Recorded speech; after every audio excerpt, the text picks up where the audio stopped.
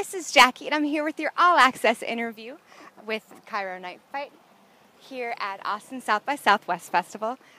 Describe the sound on your new EP, The Isolator. Describe the sound. It's dark.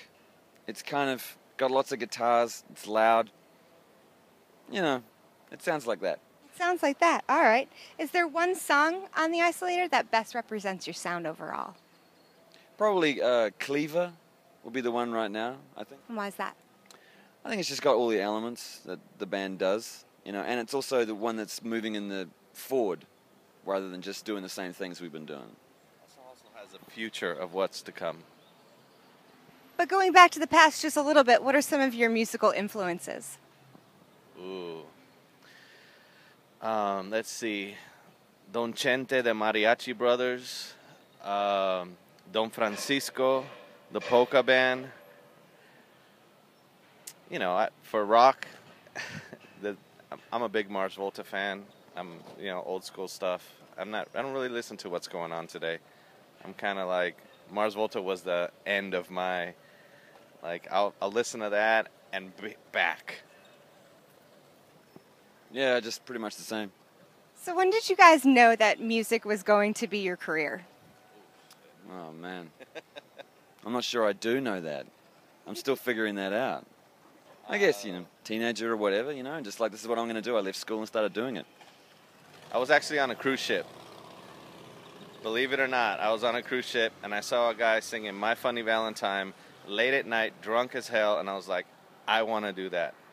And I never looked back.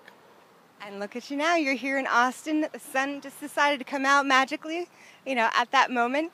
What do you bring to your showcase performances here at South by? What do you mean? Is there something that you make sure that you do because the sets are smaller, the fans are a bit more fickle and mobile? I like short sets. I like taking too long to set up and finishing early. So you just smash out 3 songs, you get it done like that, and I think it's a length of time for people here, You hit them really hard and let them go on their way. We like to call it shock and awe.